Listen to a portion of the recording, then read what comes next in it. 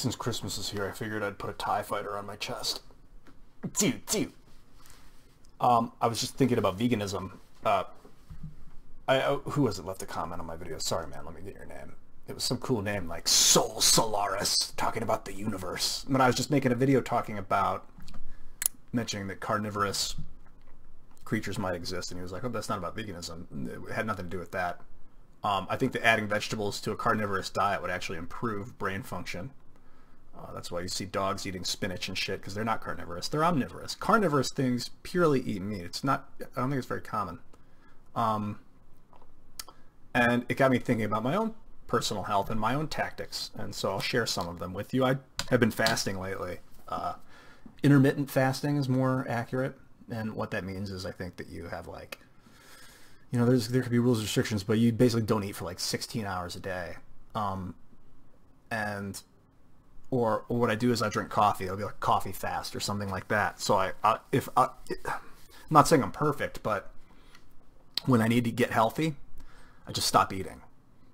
And I'm able to digest like the food that's been in my body for the last 2 days, 3 days, 5 days, 7, 9 days, 20 days, 50 days. How long does that shit stay in your system?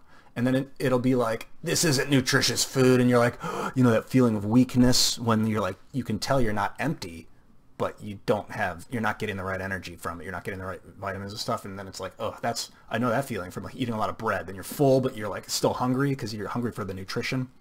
So you'll be fasting and you'll feel that hunger for the nutrition. And you own your body. So you just make it last. And you command your body to feel the discomfort. And my theory there is, one way to look at it is that, look, the universe is unforgiving. Thank you, Eric Weinstein, for reintroducing me to the fact that more people need to be put in touch with the unforgiving, because the universe will eat you if you let it. And so it's a discomfortable place. It's not a comfortable. Gravity is fucking painful as fuck, although we're pretty much desensitized to it for the most part. I mean, it hurts.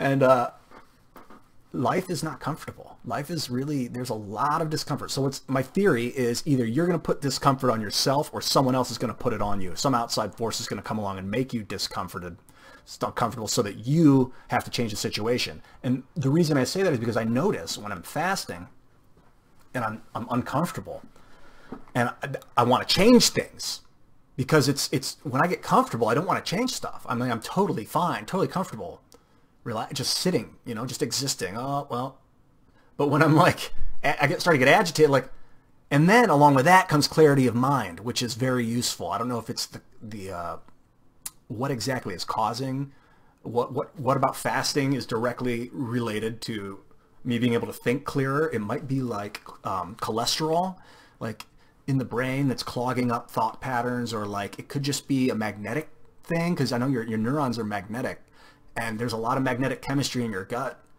a lot of like crazy magnetic neural activity in your stomach, and the system's ultimately related. So that propensity to change to want to change the uncomfortable situation along with the clarity I make more intelligent decisions to how to change the situation. And then if I can extrapolate that to our society, I think that's a better way to help the world than virtue signaling or whatever, like eating crappy food, sitting back and complaining about something that you think is hurting someone else's feelings. Like for instance, Baby It's Cold Outside, this Christmas, I guess it's a winter song about a guy that wants to fuck this chick. They've been like hanging out, and she's like, I gotta go.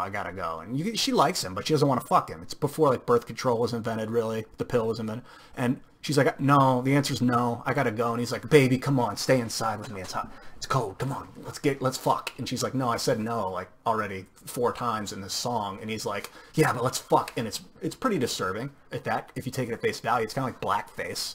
And so a bunch of radio stations took it off the air this year. But really, like I've been talking with my friend about it, and I think that might be misplaced energy, because you could be, rather than complaining about Baby It's Cold Outside, you could be writing a song.